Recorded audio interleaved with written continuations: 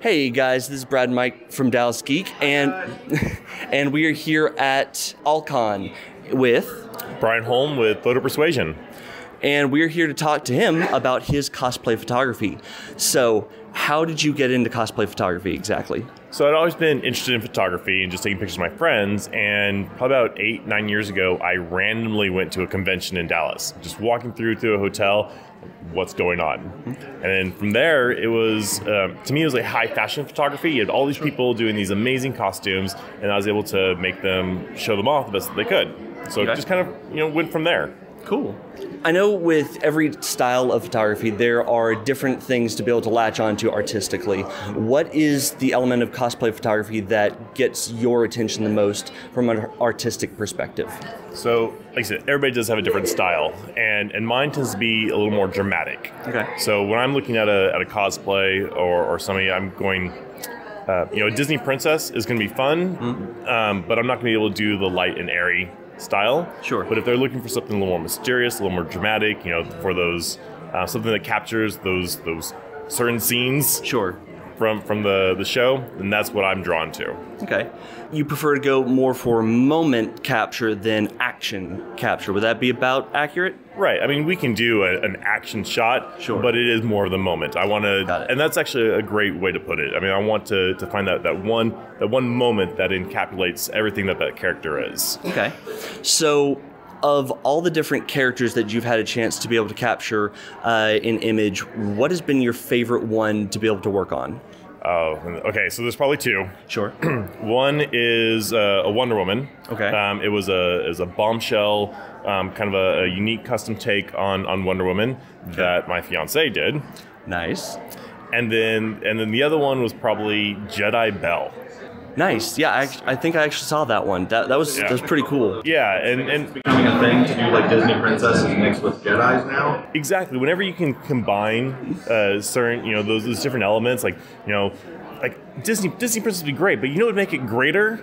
Lightsabers. So. Oh yeah. And being able to do that, to have that creativity. Yeah. And then for me to be able to capture that and be like, I took that photo. Yeah. And it gets even more appropriate now that Disney owns Star Wars, so it just works even better. Exactly. So now you have, like Ray's now a Disney princess. But then there's all the other things. I'm waiting for an alien Disney princess, like a xenomorph. Because technically, Queen, Spawn, aliens are now Disney princesses. Oh yeah. What is your process for cosplay photography? Do you prefer to be more studio environment or outside and do more of a guerrilla setup? So how do you like to do yours? So I'm definitely more comfortable in the studio. Okay. And even when I am on location, I'm still using studio lights. Okay. I can shoot natural light, but I want more control than that. Okay. And then my process is I really try to get as much as I can in camera. Okay. Probably about 90% of my work requires no editing. Okay. It's just like it's out of camera and it looks great because I'm taking that much time, I'm putting that much control into each picture. Okay. So that actually brings up a good point. One of the more common staples of the really popular cosplay photography is a lot of post-processing, especially for the composite images. Right. How much post-processing do you usually do on your images for, say, the bigger, more involved setups? Right, and some of those I'll do, some of them will be quite a bit. Like if I'm doing a Jedi shoot, then I'm going to rotoscope the lightsabers, I'm going to put in some of the effects. Most of the stuff already comes out of camera though, like the dramatic lights, the the spotlights, the shadows, all that's already there. Okay. So then I'm just adding to it. And then there'll be some photos where, you're removing the entire background, you're doing more of a surreal landscape, and that one takes a little bit more time.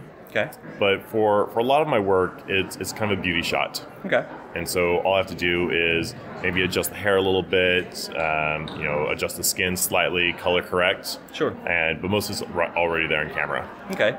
So for the cosplayers that you have had the opportunity to work with, is there a certain kind of cosplayer or a certain level of experience of cosplayer that you like to work with, or do you prefer all kinds? It's funny that you mentioned that. So when I first started, I was drawn to the gregarious cosplayers. Somebody who had some experience, and I'm very used to posing a model. Like I will pose. They don't know what to do. I'll pose them completely. Okay. And the less work that I had to do, the more time I was able to spend taking photos. But recently, I've been more drawn to the people that have been a little more reserved, because I noticed that all they need is just a little encouragement. Okay.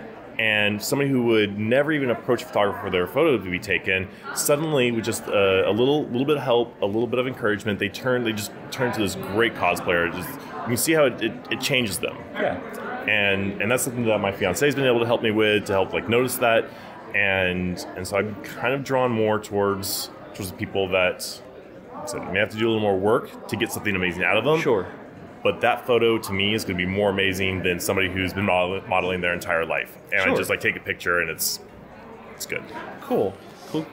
So you really enjoy the more personal side of the interactions. Yes. Okay. Yeah, definitely being able to see people grow. I've worked with people for years, and I've seen their first cosplay up to what they're doing now, and to see them grow and then be able to be a part of that. Okay. I want to be able to motivate and do my part to help them in this community. Sure. Speaking of your photography overall, how exactly did you get into photography? Was it portraiture, or was it something else that you just kind of discovered portraiture after the fact? It's always wanted people. I always wanted to shoot people. Okay. I have no eye for landscapes. I mean, you show me an architecture or the most beautiful sunset in the world, and be like, that's great, click. Oh, that's crap. So I always wanted to do something with a heartbeat. Yeah. And then I was drawn, I had all my friends, in college, this is when I first picked up my first SLR, and I always wanted to make my friends feel pretty. Sure. And so a lot of that was, just getting better at making them feel good about themselves. Okay. So how does cosplay photography compare to the other kinds of photography that you normally do? I don't do other types of photography. No, it's a little bit different. You get to be way more creative. Yeah. In this. You can do things with a cosplayer that I would never ask a bride to do. Sure. Or some the boudoir shoots that I do. You're like, oh, listen, and okay, now jump up and down. Now wave it around. Now you're fighting somebody. Go, go, go. I can't do that with a bride, because then she just looks at me like, we're not paying you anymore. Very nice. So then, I guess the last question I have for you is, what kind of shoots are you wanting to do now that you haven't had the chance to do yet? Right. So we're always, as photographers, we're always growing. We're always expanding our art. Yeah. And as I tell all my models, art demands a sacrifice. So what I want to start focusing on now is doing even more location work. I want to be able to go in and do something with colors, with kind of create in Dallas where you wouldn't have the best location, create the location with lighting, with creative angles, and really expand and create an amazing portrait without having to do all the work. So I don't want to have to charge somebody to do all the post-production. Sure. When I can get that in camera with just a little bit extra time. Okay. Well, very awesome. Like I said, I've had a chance to see your work online before. I love it. I think it's really, really cool. Thank you. So if you are a cosplayer and you are wanting some really great pictures, definitely check him out. He is going to be just awesome for you. So thanks. Until next time, this is Brad from Dallas Geek saying, see ya.